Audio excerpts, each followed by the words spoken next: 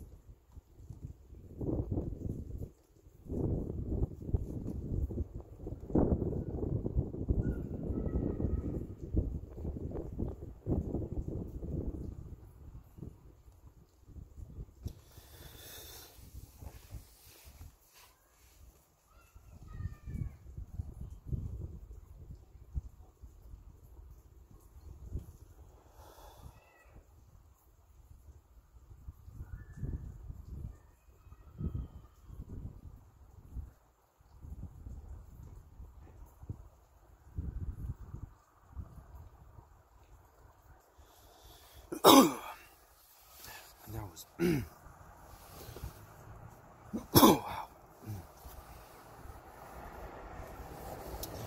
And that was just one round.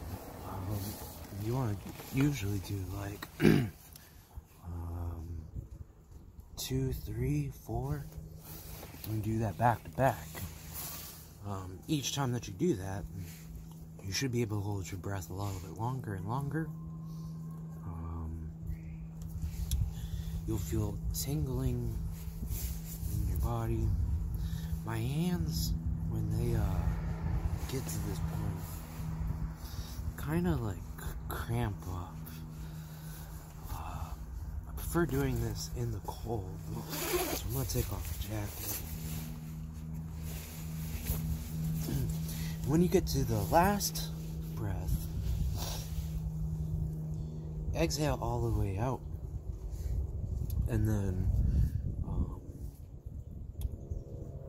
when you're done holding and you're about to feel that sensation to breathe again, ideally you want to fight.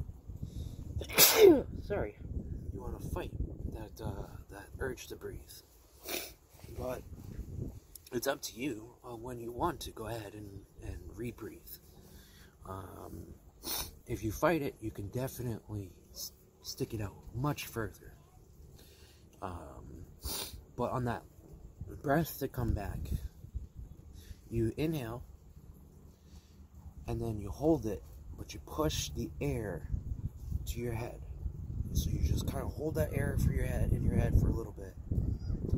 About 5 seconds, 10 seconds. And then exhale. Then you can either go back to breathing.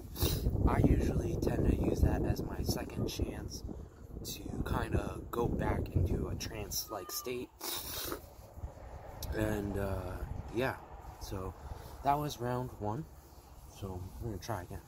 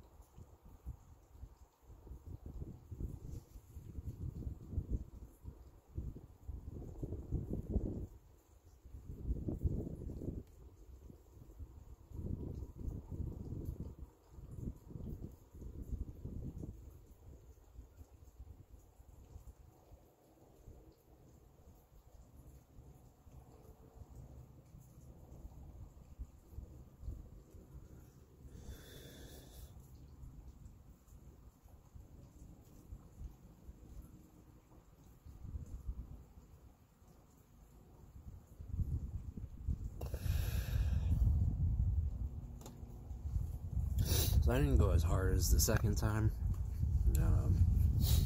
just because I'm still feeling it from the first one. But usually for some reason, I can't go too far into a second one unless I got some guided help. Usually my guided help is an audio that just has Wim Hof going, "Breathe, motherfucker," pretty much. But Another one that I like is the cold shower. If you do this in a cold shower, you're going to, especially if you're a guy, you're going to increase your testosterone. You're going to feel much more lively and awake, energetic. This one's, for everybody. And you're just going to feel really awesome. But the cold will help you just naturally go, which is that kind of repetitiveness that you need.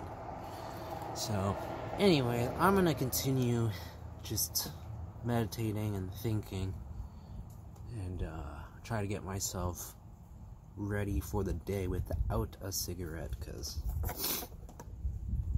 this is going to only last so long and then there's no more. So, peace.